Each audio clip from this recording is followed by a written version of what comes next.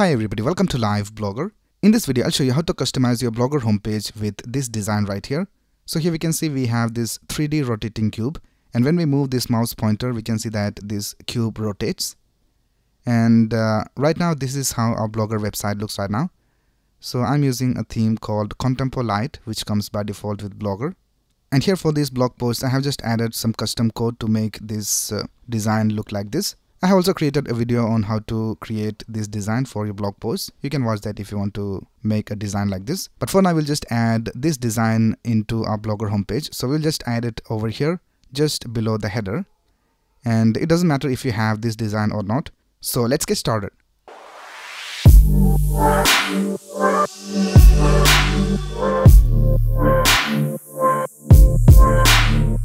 Now the first thing we need to do is we need to figure out where we need to add our design. So we need to figure out the structure of our Blogger homepage. So let's right click over here and click on inspect.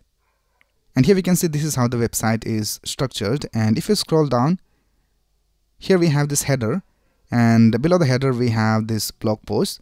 So we need to add our design below this header tag. So we need to look for the header ending tag in our theme code. So let's go to our Blogger dashboard and let's go to theme, and let's click on this arrow and click on edit HTML.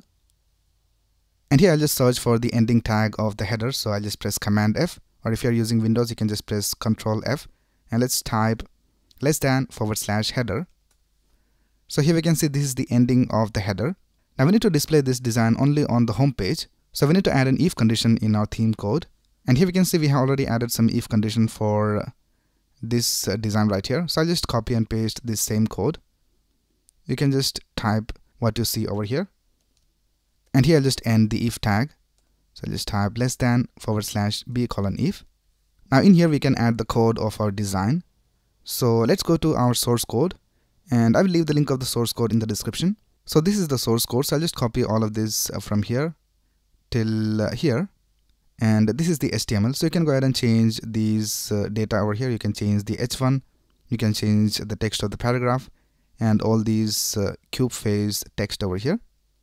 So let's copy this from here, and I'll just paste it over here. Right now, let's add our CSS. So let's go back to our source code, and let's go to the style.css file, and let's copy all the CSS from here. Now we don't want to copy the styles of this body element over here because it will affect all the other elements in our theme. So I'll just copy the whole CSS from here, and I'll just delete this body CSS in our theme code. So let's go back to our theme code, and let's scroll up and let's go to the CSS of the theme code. So here we can see this is the CSS. So I'll just make some space over here, and I'll just create a comment. I'll just type 3D rotating cube, and let's paste the CSS over here. And I'll just delete the CSS of the body. Right now we have to add the JavaScript, but before that we need to make sure that we don't have any selectors clashing with the theme. So in our theme we already have an element with this tag of header, and I think we may also have an element with the class of container. So what we will do is we will add a unique selector. So let's scroll down to our HTML. I'll just search for the ending tag of header. And here for the container, I'll just change this class to main container. So now this is a custom class. Right now let's scroll back to the CSS, and let's make the changes over here. So here instead of container, we need to change all of these to main container. So the header is also inside the container. So here we can see the header is inside the container. So we have changed the name of the container division to main container. So let's type main container, and I'll just change all this container class to main container. So just copy this from here and paste it over here. And let's do the same for this header H1. And then we have the header subheading. So we'll do the same over here as well. And then we have the cube container. So it is also inside the main container. So I'll just type main container over here. And here also let's type main container, and I'll do the same for all these selectors so that we have a unique selector. Right now let's add the JavaScript. So let's go back to our end of header tag, and here I'll just create a script tag.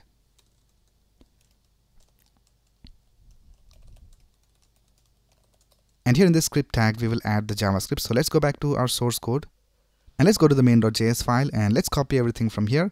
And let's go back and paste it over here inside the script tag. And now let's click on save. Right now let's go back to our website and let's refresh this page. And here we can see we have this cube and we can rotate the cube by moving the mouse pointer.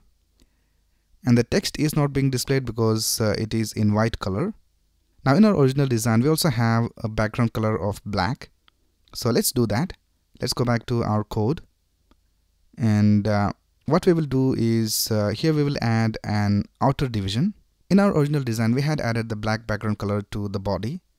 But we have deleted the body styles from the theme code. So we need to add an outer division. So let's create a division and I'll just give it a class of cube outer. And we need to close the division over here. Right now we need to add some styles to this cube outer. So let's go to the CSS. And here I'll just type cube outer.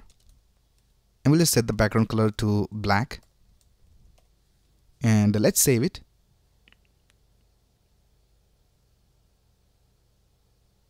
And let's go back to our website and let's refresh this page. And now we can see we have this black background color and it looks alright. Now if you're using the default version of the theme and if you don't have this design right here in your Blogger website, then you may have some problems in the styling. You may not be having the full width over here for this design. So let me quickly show you how to fix that. Let's go back to our code. Let's scroll down and find the start of the body tag. Here we can see this is where the body starts, and in that we have different B class elements over here. So these are basically tags that are used to add classes to the parent element. So right now body is the parent element. So if we have this condition fulfilled, then this class with the name of search_viv will be added to this body.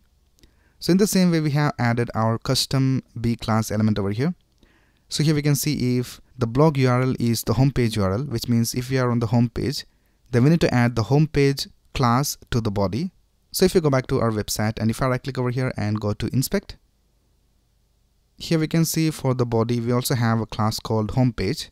Now we won't be having this class in any other pages. It will be just available for the homepage. So let's go back to our code. So this B class element will add the homepage class to the body. And if you scroll up and go to the CSS, here we can see we are adding this line of CSS to the homepage centered. So whenever we are on the homepage, we will add this line of CSS to the centered division.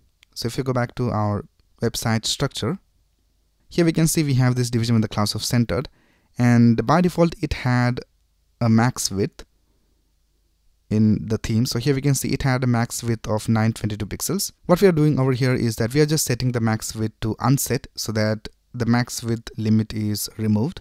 So now we can see we have this full width for this design.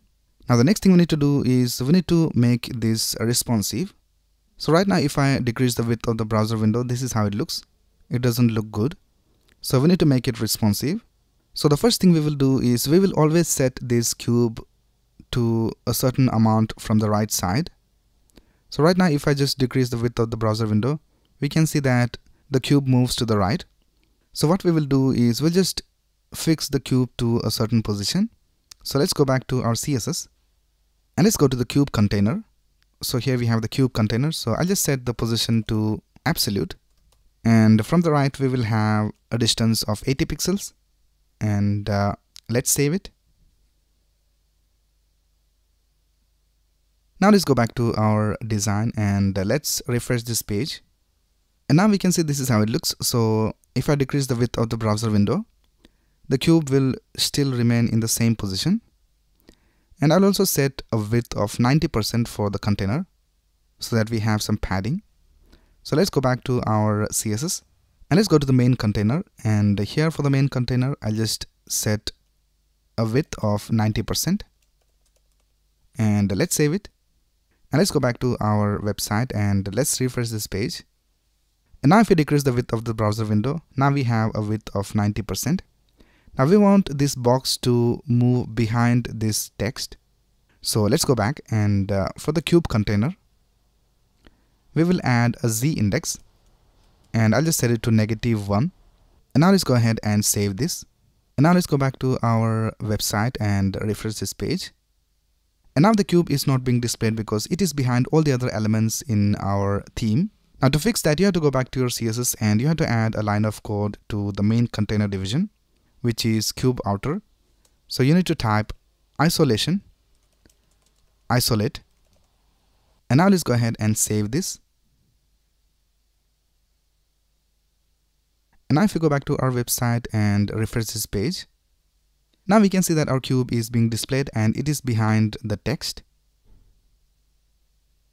Right now let's add a media query to make it work for smaller screens. So what we will do is we'll just decrease the opacity of this cube, and we'll also decrease the font size of this heading. So let's go back to our CSS and let's scroll down, and here I'll just create a media query. I'll just type @media, and let's set the max width to 720 pixels. So whenever the screen size is less than 720 pixels, all the CSS inside this block will be added to our design. So let's type cube container, and I'll just set the opacity to 0.4, and let's type main container, header h1, and let's set the font size to 60 pixels, and let's save it.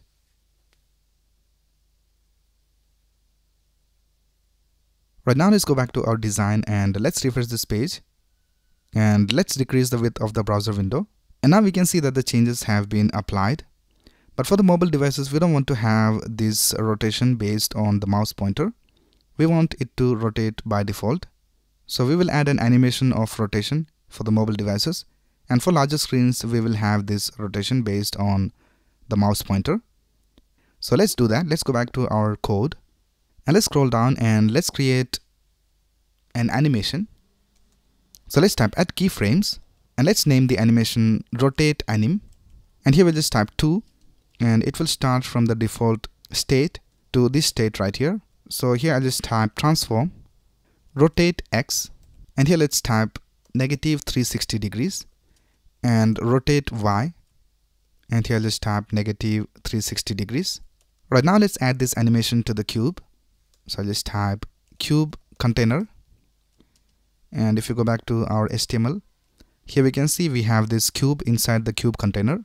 So let's type .cube, and here we'll just type animation, and the name of the animation is rotate anim, and we will have it for 10 seconds for infinite, and we'll also set the easing to linear so that it has the same speed. Right now let's save this, and let's go back to our home page and let's refresh this page. And here we can see we don't have the animation for the rotation. Let's decrease the width of the browser window. Now we can see that the cube is being rotated. But if we move the mouse pointer, it also rotates with the mouse pointer. So we need to disable the mouse pointer rotation when we are on smaller screens. So let's do that. Let's go to the JavaScript. I'll just search for the end of the header tag. And let's scroll down, and here we can see we have the JavaScript. And this is where we are adding the code for the rotation based on the mouse pointer. So what we will do is we'll just create a variable called rotate flag, and I'll just set it to false by default. And here I'll just add all this code inside an if condition. So here let's type if rotate flag, and let's close the curly braces over here. So now these lines of code will only run if we have the rotate flag set to true. Now let's write the code to set the rotate flag to true or false. So here you have to type window.addEventListener, and we need to listen for the resize event. The resize event is when we resize the browser width. So let's create an arrow function over here, and here let's type if window.matchMedia, and here we'll just type min width, and I'll just set it to 721 pixels because we had set a max width of 720 pixels for the media query in the CSS. So that's why we are adding a min width of 721 pixels. So whenever the screen size is greater than 721 pixels, this code will be executed. So let's write the code. So here I'll just type rotate flag equals true, and if that's not the case, Then let's add an else over here. And in the else, I'll just type rotate flag equals false. Right now this code will only run when we resize the browser window, but we need to run this code at the beginning as well. So let's copy this and paste it outside. Right now let's click on save. And let's go back to our website and let's refresh this page. And the rotation is not working, so there's some problem in our code. Let's right click over here and go to inspect. And let's go to the console. And here we have this error. So here we can see it says uncaught syntax error. And let's click on this line of code. So this is where the error is. We need to close this starting parenthesis over here. So let's go back and let's do that. So here, let's add one more closing parenthesis. And we need to do the same over here as well. And we have one more thing we need to fix in our JavaScript. So we need to add all of this inside double quotes. So the double quotes should be over here outside this parenthesis, and it should end over here. And here you also have to type dot matches. And we also need to add pixels over here. Right now let's copy this from here and let's paste it down here. Let's click on save.